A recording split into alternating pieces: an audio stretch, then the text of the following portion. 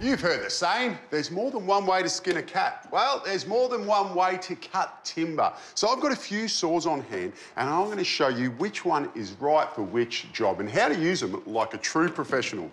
And don't worry, no cats will be harmed in the filming of this segment. The handsaw. You've probably got one of these at home, and if not, you've probably seen one.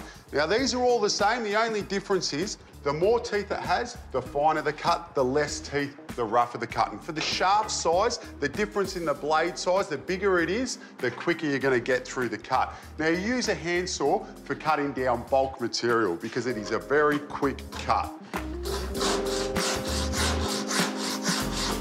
Look at that. Who needs power when you got these guns? Next, we're into the specialist end of the saw family, the tenon saw.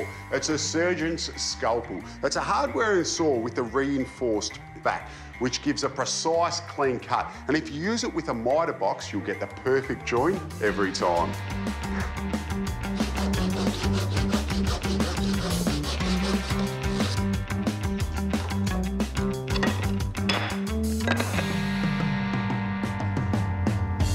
If you've ever tried installing skirting boards yourself and been disappointed with the finish in the internal corners, you're probably not scribing your joins. And to do that, you use a coping saw. Now, a scribe joint is great because it hides any inconsistencies in those corners because they're not always perfectly 90 degrees. And also, a coping saw is good for doing any detailed work. And the name, well, it comes about because it helps you cope with those sticky situations.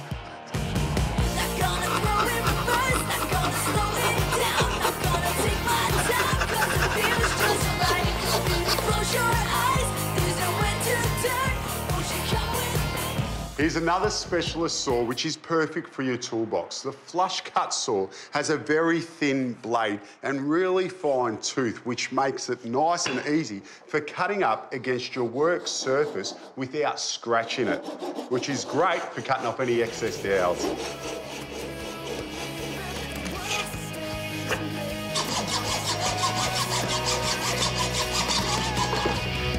And finally, we get to the hacksaw. Now, you might have seen this in movies when people are trying to free themselves from handcuffs, or you're just trying to cut some steel at home.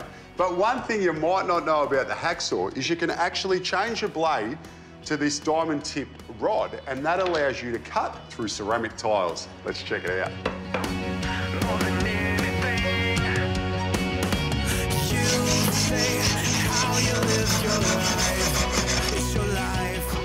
So there's my pick of saws that should make the cut in your workshop. With the right tool for the right job, your next project will look $1 million.